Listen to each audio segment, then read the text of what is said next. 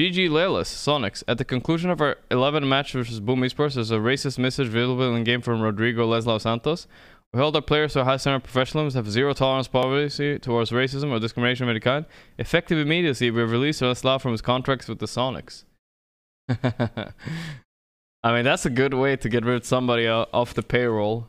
Like, right after they lose in TI. That's the best way to fucking... Oh, shit! Get rid of him right now. But nah, for real. I thought I saw a little bit about this. There's some drama for sure. I mean, it wasn't like a minor offense he did, but it's like that they just fired him. Don't think there was much to do in that org, anyways. For the org is not wrong about doing that. Of course, they're not doing it. It was just the timing is pretty hilarious.